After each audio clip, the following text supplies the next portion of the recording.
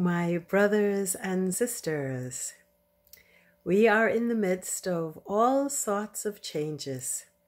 There are changes in the United States, and we'll see how that plays out and how it affects us and our foreign policy.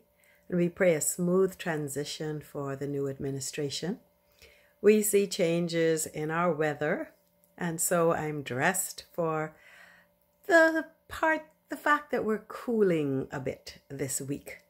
And we pray that we will not be in the path of this tropical depression, tropical storm / possible hurricane. We pray that we will make it through November and happily land in December with no more drama.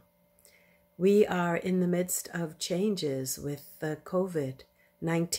It looks, and I pray that it's going down more and more. I pray so.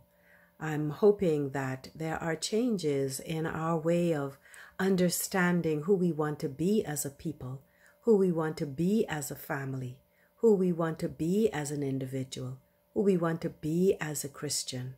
I hope that there are lots of changes that come from the presence and power of the Holy Spirit doing a new thing inside of all of us. So I encourage you on this Sabbath Sunday to open your heart yet again for the Holy Spirit to do a new thing, to create you into someone who is more valuable to the kingdom than you ever thought, a great asset, so that when history is written, our generation will somehow be there among the faithful who made lasting changes for the generations to come. So I encourage you to continue to be a source of inspiration to other people, to be a source of joy, to be a blessing in whatever way you can. There's so many opportunities to bless people now. You don't have to look around to see where there are needs. There's still children who need tablets. There's still people who need groceries. There's still others who need jobs. There are others that need rest, the frontline workers, and need us to stay safe and to allow them to have a little ease on their job.